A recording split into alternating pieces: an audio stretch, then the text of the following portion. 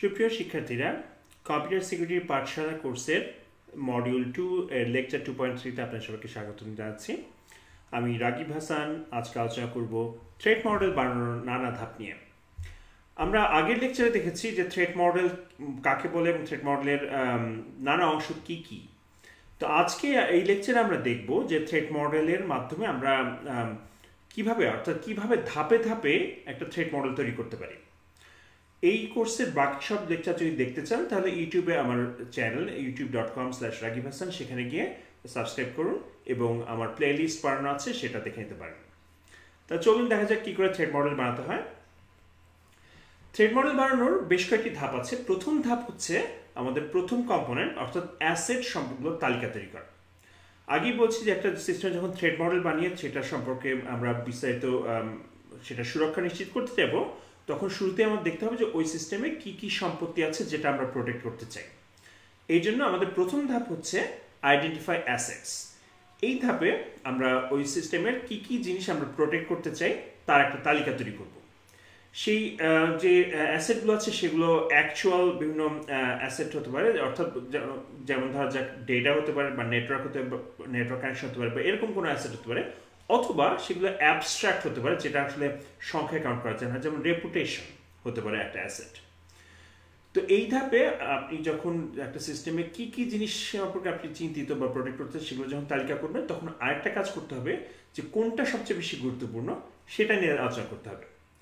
যেমন আপনার বাসার যদি সিকিউরিটি নিয়ে চিন্তা করেন, তো বাসার মধ্যে কোন জিনিসটা নিয়ে আপনি চিন্তিত? বাসার যে ঝাড়ু আছে সেটা নিশ্চয়ই আপনি চুরি গেলেও সমস্যা নেই, তাই না?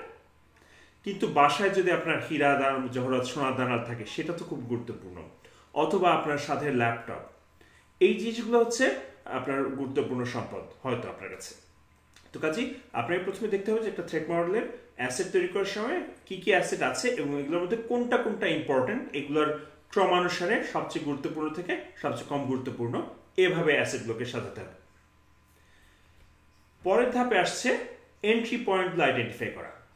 একটা সিস্টেমের শত্রু সাধারণত কোত্থেকে আসবে? বাইরে থেকে আসবে, তাই না?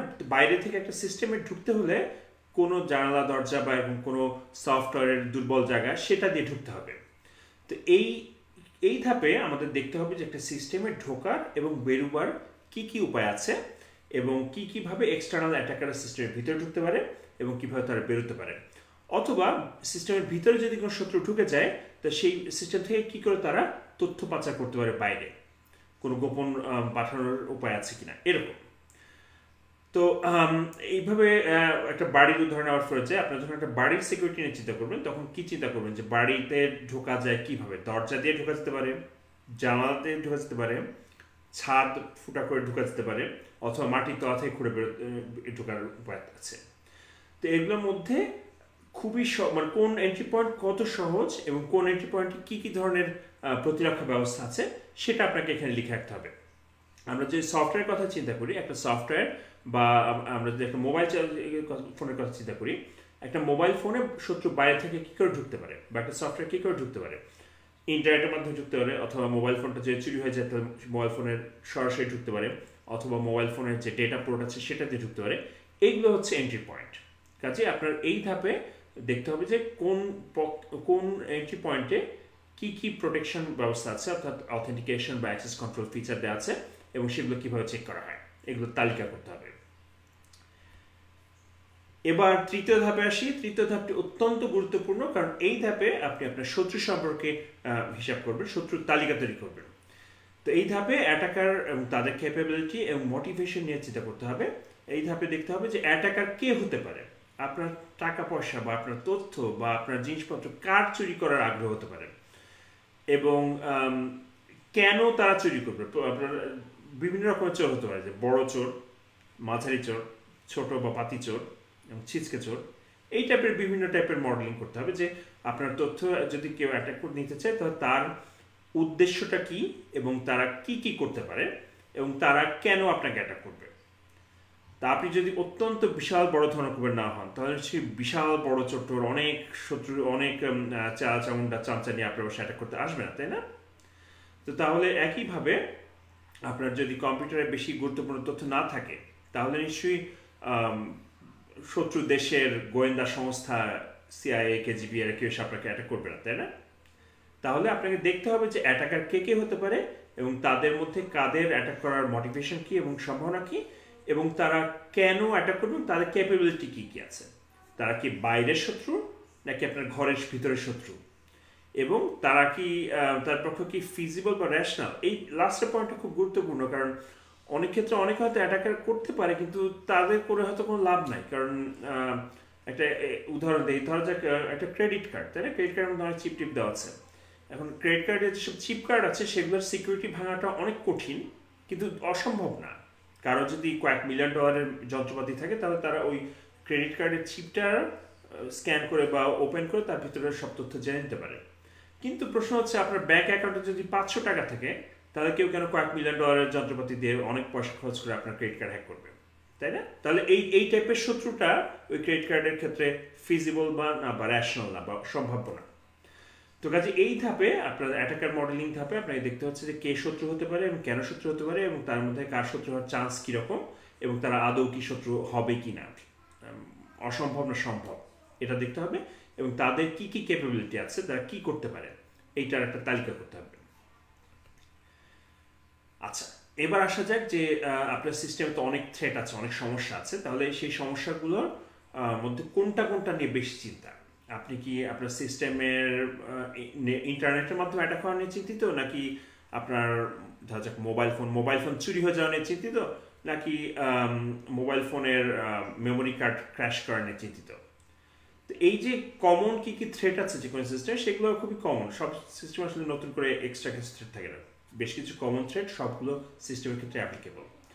এই থ্রেটগুলোর তালিকা করতে হবে এবং এগুলোর মধ্যে কোনটা বেশি গুরুত্বপূর্ণ, কোনটা নিয়ে আপনি চিন্তিত বেশি, আপনার মহামূল্যবান সম্পদের কোনটাতে অ্যাটাক হবে সেটা নিয়ে আপনাকে চিন্তা করতে হবে, এবং তার একটা র্যাঙ্ক লিস্ট তৈরি করতে হবে যে কোনটা সবচেয়ে গুরুত্বপূর্ণ থ্রেট, কোনটা তারপর সেকেন্ড থ্রেট, এরকম। এবং সব শেষে স্টেপ 5 আসছে মিটিগেশন স্ট্র্যাটেজিসের তালিকা। অর্থাৎ এতক্ষণ তো আমরা আলোচনা করলাম যে কারা শত্রু হতে পারে, কেন শত্রু হতে পারে, এবং কী কীভাবে তারা ঢুকতে পারে, এবং কী কী জিনিস তারা চুরি করতে পারে, এবং কী কী টাইপের থ্রেট আপনার সিস্টেম ফেস করছে। তো এবারে দেখতে হবে যে মিটিগেশন স্ট্র্যাটেজি, অর্থাৎ এই যে এই সমস্যাগুলো আছে এগুলোর সমাধান হবে কি করে। তো সমাধানের জন্য আসলে খুব সিস্টেম্যাটিক একটা ওয়ে আছে, যে বিভিন্ন রকমের সমস্যা আসলে মানুষের অনেকদিন আগে থেকে কম্পিউটার সিকিউরিটিতে ফেস করে আসছে। তো কাজে এই টাইপের সমস্যাগুলোর কি সমাধান হতে পারে সেটাও আসলে আগে থেকে অনেকটা নির্ধারিত আছে বা অনেকেই জানা আছে। তো এই ধাপে আসলে দেখতে হবে যে কি কি সমস্যার সমাধানের জন্য কি কি আপনি স্টেপ নেবেন, এবং সেগুলোর কোনটার ইম্প্যাক্ট কি। যে মশা মারতে কামান দাগা কিন্তু একটা সলিউশন, কিন্তু এটা একটা ভালো সলিউশন না। কারণ হচ্ছে এটা মারতে অনেক বেশি খরচ হয়, তার চেয়ে অনেক সস্তা সলিউশন হচ্ছে এরকম ঠাস করে বাড়ি মেরে মশা মারা, অথবা মশার কয়েল দিয়ে মশা তাড়ানো। কাজে এই মিটিগেশন স্ট্র্যাটেজিসগুলোর মধ্যে আপনাকে দেখতে হবে যে কোনটা আপনার প্রবলেম সলভ করবে, আগের ধাপগুলোতে যে প্রবলেমগুলো আইডেন্টিফাই করা হচ্ছে সেটা সলভ করবে, এবং কোনটার মাধ্যমে আপনি বেস্ট কস্ট বেনিফিট পাবেন, অর্থাৎ কস্ট পারফরমেন্স এবং সিকিউরিটির উপর ভিত্তি করে কোনটা হচ্ছে এক্ষেত্রে গুরুত্বপূর্ণ। তো এই মিটিগেশন স্ট্র্যাটেজিগুলো বের করার জন্য একটা খুব চমৎকার একটা পদ্ধতি আছে, এটা মাইক্রোসফটের প্রথম আবিষ্কার করা হয়েছিল তাদের বিভিন্ন সিস্টেমের জন্য। এটাকে বলা হচ্ছে স্ট্রাইড। স্ট্রাইড হচ্ছে STRIDE, অর্থাৎ সমস্যাগুলোকে এই 6টি ভাগে ভাগ করা হয় এবং প্রতিটির জন্য আলাদা করে বিভিন্ন সমাধান আছে। সো স্ট্রাইড হয় কি? স্ট্রাইড হচ্ছে স্পুফিং আইডেন্টিটি, অর্থাৎ কোনো ইউজারের আইডেন্টিটি চুরি করে তার মাধ্যমে সিস্টেমে ঢুকতে পারে শত্রু। ট্যাম্পারিং উইথ ডেটা, অর্থাৎ শত্রুর সিস্টেমে ঢুকে যাওয়ার পর সিস্টেমের বিভিন্ন ফাইলপত্র গন্ডগোল করে দিতে পারে। তারপর হচ্ছে রেপুডিয়েশন, অর্থাৎ শত্রু কিছু কাজ করে সেটা ধামাচাপা দিতে পারে, অর্থাৎ কে কী করছে সেটা একেবারে তার প্রমাণ নষ্ট করতে পারে। ইনফরমেশন ডিসক্লোজার, এটা হচ্ছে গোপন তথ্য ফাঁস হয়ে যেতে পারে অথবা গোপন তথ্য বাইরে লিক হয়ে যেতে পারে, এটা আরেক ধরনের থ্রেট। এবং ডেনায়াল অফ সার্ভিস হচ্ছে সিস্টেমের যে পারফরমেন্সটা, সিস্টেমকে অচল করে দেওয়া, এটা একটা আরেক রকমের থ্রেট। এবং এলিভেশন অফ প্রিভিলেজ হচ্ছে যে সুচ হয়ে ঢুকে ফাল হয়ে বেরোনোর মতো, অর্থাৎ নর্মাল ইউজার হয়ে ঢুকে কোনোভাবে সিস্টেম করে অ্যাডমিনের সব ক্ষমতা নিয়ে নেওয়া। তো এই হচ্ছে মোটামুটিভাবে যে কোনো একটা সিস্টেমের 6 রকমের যে থ্রেট ফেস করে। তো আপনার এই মিটিগেশন স্ট্র্যাটেজিসের মধ্যে কাজটা হবে যে আপনার যে থ্রেটগুলো আগে বের করেছে সেগুলোকে এই 6টি ভাগে ভাগ করে কোনটাতে পড়ছে সেটা দেখতে হবে। কেন দেখব? কেন দেখার কারণ হচ্ছে যে এই 6টার ভাগের প্রত্যেকটার জন্য সলিউশন রেডিমেড আছে। অর্থাৎ যদি স্পুফিং আইডেন্টিটি হয়, অর্থাৎ শত্রু যদি কারো আইডেন্টিটি চুরি করে বা অন্য কেউ সেজে ঢোকার চেষ্টা করে, তাহলে খুব স্ট্রং অথেন্টিকেশন টেকনিক বা 2 ফ্যাক্টর অথেন্টিকেশন বা বায়োমেট্রিক অথেন্টিকেশন এইগুলো অ্যাপ্লাই করে এই সমস্যার সমাধান করা সম্ভব। তো এইভাবে করে ট্যাম্পারিং উইথ ডেটা, শত্রু যদি সিস্টেমে ঢুকে গন্ডগোল করতে চায়, সিস্টেমের ফাইল নষ্ট করতে চায়, সেক্ষেত্রে ফাইল হ্যাশ মেনটেন করা যায় বা ডিজিটাল সিগনেচার ব্যবস্থা করা যায়। এগুলোর মাধ্যমে ট্যাম্পারিং উইথ ডেটা অর্থাৎ স্ট্রাইডের টি যেটা, এই টাইপের থ্রেটগুলোকে এর মাধ্যমে সমাধান করা যায়। তো এইভাবে প্রত্যেকটি ধরনের থ্রেটের জন্য এক এক ধরনের সলিউশন অলরেডি বিল্ট ইন আছে। তা থ্রেট মডেলের এই ধাপে হচ্ছে যে এই ছক থেকে বের করে নেওয়া যে কোন ধরনের থ্রেট আছে এবং কোন থ্রেটের জন্য একটা সলিউশন চুজ করা। তো ইন্টারনেটে স্ট্রাইড দিয়ে সার্চ করে, স্ট্রাইড থ্রেট মডেল দিয়ে সার্চ করলে এই পুরো ছকটি আপনারা পাবেন এবং এই ধাপে আপনারা পছন্দ মতো সলিউশন বেছে নিতে পারবেন। আচ্ছা, থ্রেট মডেলিং এর আরো কয়েকটা ডিফারেন্ট মডেল আছে, যেমন অ্যাটাক ট্রি দিয়েও অনেক ক্ষেত্রে মডেলিং করা হয় একটা সিস্টেমের যে থ্রেটটাকে, অর্থাৎ কি সিকোয়েন্সে একটা সিস্টেমে ঢুকে কোনটার পর কোনটা কাজ করে শত্রু সিস্টেম অ্যাটাক করে সেটার যাচাই করা এবং সেই অ্যাটাকের প্যাথটাকে বন্ধ করা। এবং আরও একটা মডেল আছে ডিআরইএটি মডেল, তো এটা নিয়ে বিস্তারিত যাচ্ছে না। আমি বরং চলে যাই একটা উদাহরণের ক্ষেত্রে। তো ধরা যাক একটা ব্যাংকের সিকিউরিটি নিশ্চিত করতে হচ্ছে, তাই না? একটা তো কাজে ব্যাংকের সিকিউরিটি বের করতে হলে শুরুতে থ্রেট মডেল নিয়ে চিন্তা করতে হবে। তো থ্রেট মডেল নিয়ে চিন্তা করতে গেলে প্রথমে কি আসবে? অ্যাসেট অর্থাৎ সম্পদ। তো একটা ব্যাংকে কি থাকে? টাকা, অবভিয়াসলি, রাইট? ব্যাংকে অনেক টাকা পয়সা, হীরা জহর অনেক কিছু আছে, তো সেগুলো একটা অ্যাসেট। তারপরে আরও একটা অ্যাসেট আছে, সে হচ্ছে ব্যাংকের যে অ্যাকাউন্ট হোল্ডার আছে তাদের সব ইনফরমেশনগুলো আছে, কার অ্যাকাউন্টে কত টাকা আছে, সেটাও একটা গুরুত্বপূর্ণ তথ্য, গুরুত্বপূর্ণ অ্যাসেট। কারণ অ্যাকচুয়াল টাকার নোট বান্ডিল তো আছে বোঝা গেল, কিন্তু ওই টাকাটা কার অ্যাকাউন্টের টাকা সেটা বোঝা যাবে হচ্ছে ব্যাংক অ্যাকাউন্টের ইনফরমেশন দিয়ে। কাজে ব্যাংকের ইনফরমেশনের রেকর্ড সেটাও একটা বড় অ্যাসেট। আরও অ্যাসেট কি হতে পারে? ব্যাংকের ভিতরের ব্যাংকের বিজনেসের বিভিন্ন ইনফরমেশন। আরও হতে পারে যে ব্যাংকের ভিতরে যা জিনিসপত্র আছে, ব্যাংকের ভিতরে তো অনেক কিছু আছে, কম্পিউটার আছে, চেয়ার টেবিল আছে, সেগুলো অ্যাসেট। তো এর মধ্যে তাহলে সবচেয়ে গুরুত্বপূর্ণ অ্যাসেট কোনটা? ব্যাংকে চোর এসে যদি ব্যাংকের চেয়ার চুরি করে নিয়ে যায়, ব্যাংকের তো খুব একটা লস নেই, তাই না? কাজে চেয়ার নিশ্চয়ই বা ফার্নিচার নিশ্চয়ই ব্যাংকের জন্য খুব গুরুত্বপূর্ণ অ্যাসেট না। কিন্তু ব্যাংকের জন্য গুরুত্বপূর্ণ অ্যাসেট হতে পারে যে ব্যাংকের যে টাকাটা রাখা আছে এবং ব্যাংকের যে অ্যাকাউন্ট ইনফরমেশনগুলো, এগুলো হচ্ছে ব্যাংকের জন্য গুরুত্বপূর্ণ অ্যাসেট। কাজে অ্যাসেটের লিস্টে সবার আগে থাকবে হচ্ছে টাকা পয়সা, 1 নাম্বার। তারপর থাকবে হচ্ছে ব্যাংকের যে অ্যাকাউন্টগুলো আছে সেগুলোর ইনফরমেশন, অ্যাকাউন্ট হোল্ডারদের সব রেকর্ড এগুলো, এবং ব্যাংকের অন্যান্য যা অপারেশনাল রেকর্ড সেগুলো। তো ইম্পর্টেন্স হচ্ছে এইভাবে সাজানো হলো। তারপর হচ্ছে এন্ট্রি পয়েন্ট। ব্যাংকে ঢোকার উপায় কি? ব্যাংক তো একটা বিল্ডিং, তো বিল্ডিংয়ে ঢোকার সময় দরজা জানালা দিয়ে ঢুকতে পারে, সুড়ঙ্গ কেটে টানেল খুঁড়ে মেঝে ভেদ করে আসতে পারে, অথবা ছাদ ভেঙে ঢুকতে পারে, এরকমভাবে হতে পারে। কাজে এই ফিজিক্যাল এন্ট্রিটা হচ্ছে একটা এন্ট্রি পয়েন্ট। আরেকটা এন্ট্রি পয়েন্ট হতে পারে ভার্চুয়ালি। তাহলে বাংলাদেশ ব্যাংকের কথা মনে আছে? বাংলাদেশ ব্যাংকের যে 1 বিলিয়ন টাকা চুরি করার চেষ্টা হয়েছিল, সেটা কিন্তু কেউ পিস্তল বন্দুক নিয়ে এসে চুরি করতে চায়নি, তাই না? তারা ইন্টারনেটের মাধ্যমে এসে বাংলাদেশ ব্যাংকের কম্পিউটার হ্যাক করে সেখান থেকে টাকাটা চুরি করার ব্যবস্থা করছিল।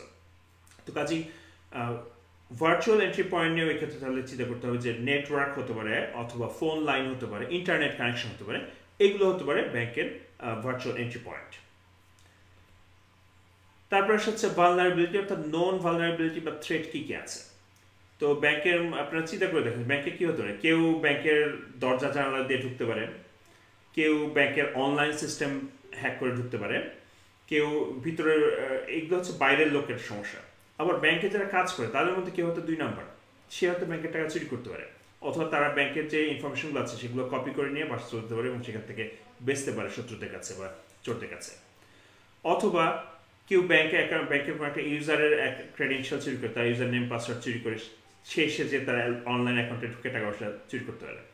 অথবা ব্যাংকের যে নেটওয়ার্ক কানেকশন আছে সেটা কেটে দিতে পারে, অথবা ব্যাংকের ফোন লাইন, নেটওয়ার্ক কানেকশন, পাওয়ার কানেকশন সব কেটে দিল, ব্যাংকটা অচল হয়ে গেল, কাস্টমাররা ব্যাংকে আসতে পারলো। তো এইগুলো সব হচ্ছে ব্যাংকের বিভিন্ন ভালনারেবিলিটি। এগুলোর মধ্যে সবচেয়ে গুরুত্বপূর্ণ হয়তো হতে পারে যে ব্যাংকের দরজা জানালার সিকিউরিটি এনশিওর করা এবং ব্যাংকের অনলাইন সিকিউরিটি এনশিওর করা। তো এগুলো হতে পারে হচ্ছে ব্যাংকের মোস্ট ইম্পর্টেন্ট থ্রেট। আরও হতে পারে যে ভিতরের যে লোকজন আছে তারা যাতে চুরি করতে না পারে তার ব্যবস্থা করা। তো এখন মিটিগেশন স্ট্র্যাটেজি কি হতে পারে? মিটিগেশন স্ট্র্যাটেজি ব্যাংকের ক্ষেত্রে হতে পারে যে দরজায় শক্ত করা এটা একটা সলিউশন। সিকিউরিটি আর্ম কার্ড রাখা, এটা একটা সলিউশন। তাহলে এই অংশে যখন থ্রেট মডেল করা হবে তখন এই অংশে লিস্ট করতে হবে যে কী কী সলিউশন আছে। খুব স্ট্রং অথেন্টিকেশনের মাধ্যমে ব্যাংকের ঢোকার ব্যবস্থা করা, অডিট মেকানিজম রাখা যে ব্যাংকের ভিতরে যাতে কেউ চুরি করলে ধরা পড়ে, অথবা প্লাস ব্যাংকের বিভিন্ন গুরুত্বপূর্ণ কম্পিউটার যেটা আছে, ডেটাবেস আছে, সেগুলোতে যাতে খুব বেশি কারো অ্যাক্সেস না থাকে সেটা এনশিওর করা, তারপর multi factor to factor authentication ensure করা, ব্যাকআপ থাকা, এগুলো হচ্ছে সব মিটিগেশন স্ট্র্যাটেজি। তো তাহলে এই যে জিনিসগুলো বললাম এগুলোর মাধ্যমে তাহলে তালিকা যে তৈরি করা সেটাই হচ্ছে একটি ব্যাংকের সিকিউরিটির যে থ্রেট মডেল। তাহলে আজকের আলোচনা আমরা কি শিখলাম? আজকে আমরা শিখলাম যে কিভাবে ধাপে ধাপে একটা থ্রেট মডেল বানাতে হয় এবং আমরা একটা উদাহরণ সহ দেখলাম। তো তাহলে আমি আপনাদেরকে একটা বাড়ির কাজ দিব আজকে। বাড়ির কাজটা হচ্ছে একটা মোবাইল ফোনের থ্রেট মডেল বের করবেন। যে একটা মোবাইল ফোন যে আছে, মোবাইল ফোন, সেই মোবাইল ফোনে তো আপনার অনেক নারী নক্ষত্র সব তথ্য রাখা আছে। তো আপনাদের বাড়ির কাজ হবে একটা মোবাইল ফোনের থ্রেট মডেল তৈরি করবেন। থ্রেট মডেলের মধ্যে কী থাকবে? শুরুতে থাকবে অ্যাসেট, তারপর থাকবে এন্ট্রি পয়েন্ট, তারপর থাকবে ভালনারেবিলিটি, তারপর থাকবে হচ্ছে অ্যাটাকার মডেল অফকোর্স, যে অ্যাটাকার কে হতে পারে, এবং তারপর হচ্ছে মিটিগেশন স্ট্র্যাটেজি। তা আপনার কাজ হবে এগুলো তৈরি করে দেওয়া। কীভাবে দিবেন? আমাকে মেসেজে পাঠান। আপনার থ্রেট মডেল তৈরি করে প্র্যাকটিস কাজ মতো হচ্ছে কিনা দেখতে হলে আমাকে মেসেজে পাঠান। আমি মোটামুটিভাবে যখন সময় পাবো আপনাদের থ্রেট মডেল ঠিক হয়েছে কিনা, বাড়ির কাজ ঠিক হচ্ছে কিনা তারও জবাব দেওয়ার চেষ্টা করবো। তো ঠিক আছে, তাহলে আজকে এই পর্যন্তই। আপনারা সবাই যে যেখানে থাকুন ভালো থাকুন। আমরা পরবর্তী লেকচারে আমাদের মডেল 3 শুরু করব, যেখানে আমরা দেখব যে বিভিন্ন এনক্রিপশন স্ট্র্যাটেজি অর্থাৎ ক্রিপ্টোগ্রাফির বিভিন্ন টেকনিক নিয়ে। কাজে আজকে এখানেই তাহলে শেষ করছি। সবাই যে যেখানে থাকুন ভালো থাকুন, সবাই সুস্থ থাকুন। ধন্যবাদ আপনার সবাইকে।